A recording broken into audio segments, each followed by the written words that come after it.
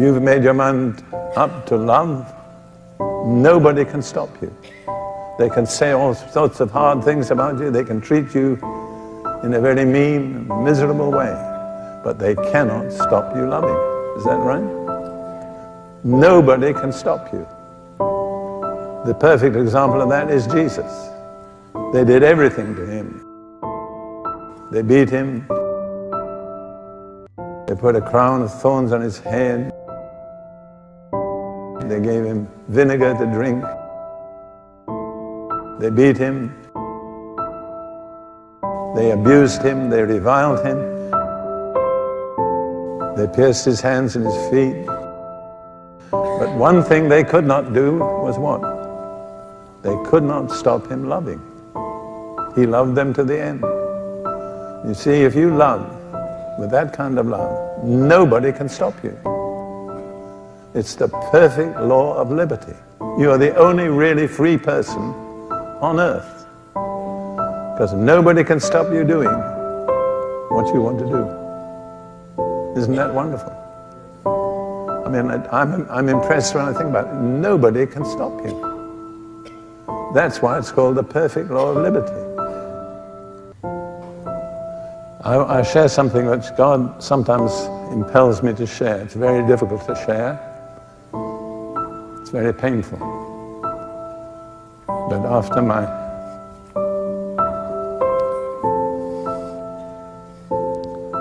after God called my wife Ruth home to himself, I went through a time of deep grief. But I learned how much people loved me. It was a revelation.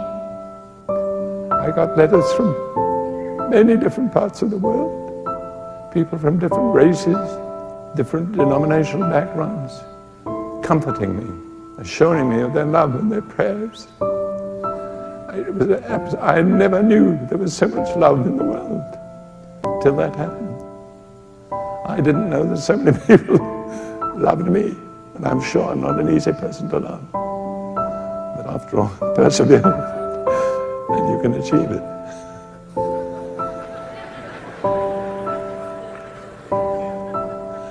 But I got one letter from a lady, I don't even remember her name. And she directed me to Psalm 84, verse 6. It says in verse 5, "Blessed is the man whose strength is in you, whose heart is set on pilgrimage." In other words, he has no permanent residence in this world. He's on a pilgrimage from one world to another.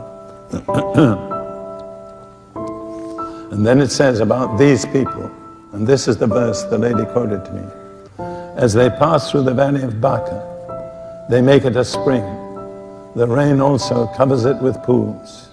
Now you need to know that Baca is the Hebrew word for weeping. You can't understand that psalm unless you know that. So as they pass through the valley of Baca, they make it a spring. And what this lady said to me was this: you may have to pass through the valley of weeping, but you don't have to stay there. And that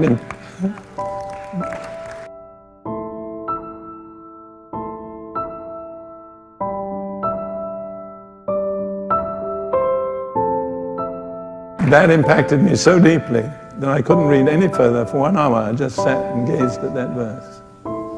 And God did something. It says, as they pass through the valley of Baca, they make it a spring or a fountain. And at that moment, God opened a fountain inside me. Something I mean, I've been a Christian nearly 60 years, speaking in tongues and doing all those things. But there's something completely new happened in me. A spring, a fountain was opened inside me. And it was a fountain of compassion. And it was unlike anything I've ever experienced before. I've known the love of God. I've loved many people. I've certainly loved my wives and my family. But this was something not from Derek Prince. It has another source. It was a spring, it was a fountain, and it was compassion. And I had never experienced anything exactly like it before. And I just began to understand what it means when it says Jesus was moved with compassion. And I realized God was sharing his compassion with me. Love is not a choice, it's a commandment. Jesus said, I'm not giving you a recommendation, I'm not making a suggestion, I'm giving you a commandment. Love one another.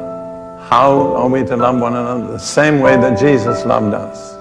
That is an unselfish, self-giving, seeking first the good of others. Jesus said, if you will have that kind of love, the whole world will sit up and take notice, because they don't see it. They don't see it anywhere. What they see is selfishness, self-seeking, grabbing. You can revolutionize a whole situation by demonstrating the love of God. But bear in mind, it's not an option, it's not a recommendation, it's not a suggestion, it is a commandment. That's right. And so if we don't do it, what are we? In one simple word, we're disobedient. That's right. So we have two options. We can either love one another the way Jesus loved us and be obedient, or we can fail to love one another and be disobedient. But remember, this is not a suggestion. It's not a recommendation. Jesus said very clearly and precisely, it is a commandment. But God has given me a supernatural concern for orphans, widows, the poor, and the oppressed. I mean, by the grace and mercy of God, I'm the head of a family of 12 adopted children. So it's not that I've never done anything for them, but I have seen with a new intensity. I don't want to preach Sunday night's message tonight, this morning, but I've seen that's what God is looking for. We can talk as much as we like about faith and righteousness, but if we do nothing for the people who really need us, we're just using empty words. And there's no shortage of people who need us. That's one thing we cannot complain about. They're not far from any of you. There are people who desperately need to be loved. They're lonely.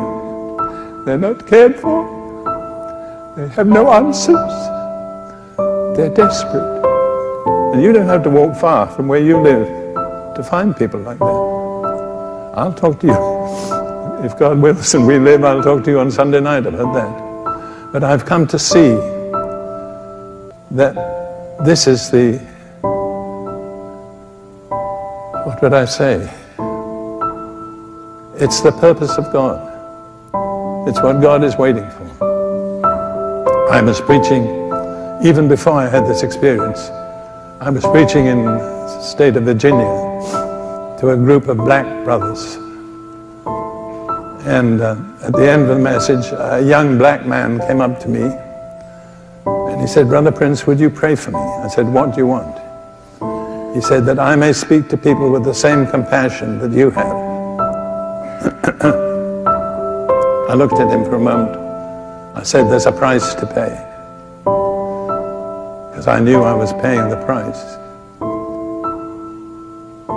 He was silent for a few minutes.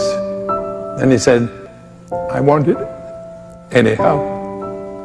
And I prayed for him. I don't doubt that God's hand is on that young man's life. I want it anyhow, no matter what it costs. Do you feel that way this morning? There's this fountain that God sovereignly will open up in you. It's not under your control. You don't decide when it will happen. You see, there are some things that don't come without suffering. I've always been amazed at Paul's prayer in Philippians chapter 3, that I may know him, Jesus. That's wonderful. We all say the amen to that. And the power of his resurrection. Well, we all say that. But the next verse, and the fellowship of his sufferings.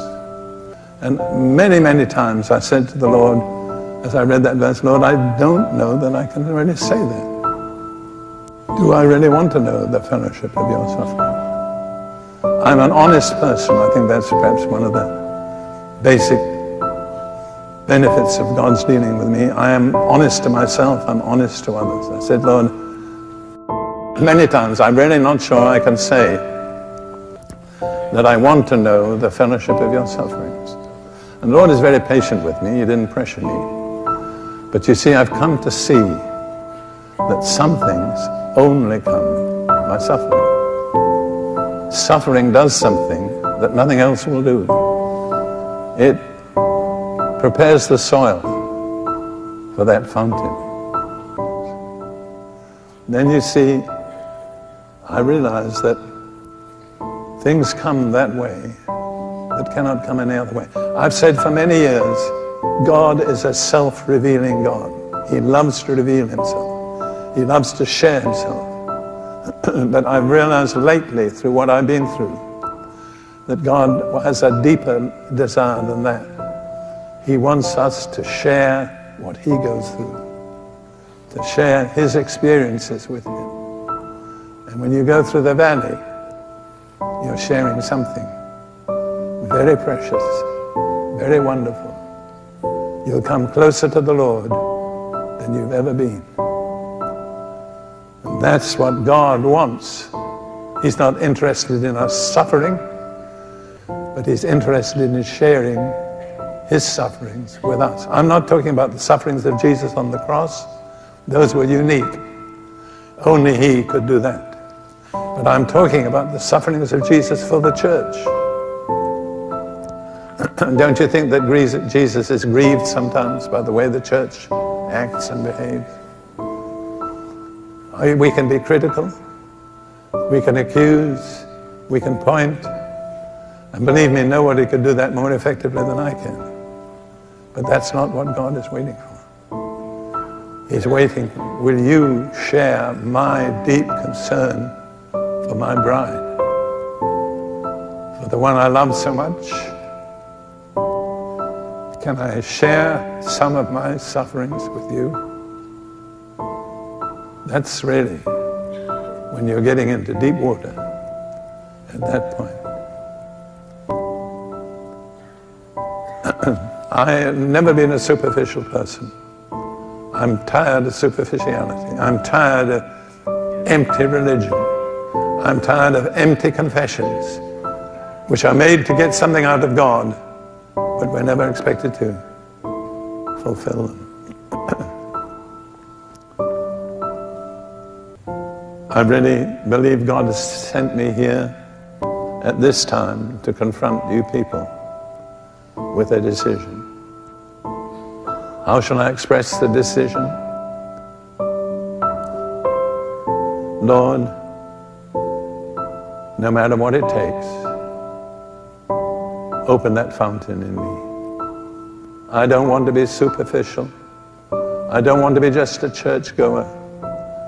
Lord, I want to bring joy to your heart. I want you to be satisfied with me, not with what I do, but with me. I want to share fellowship with you in the deep places. When the Spirit of God moves, it's the humble that get blessed. It's the people that have no claims, no pride, no self-righteousness. Lord, here I am. I'm just a pool. Fill me.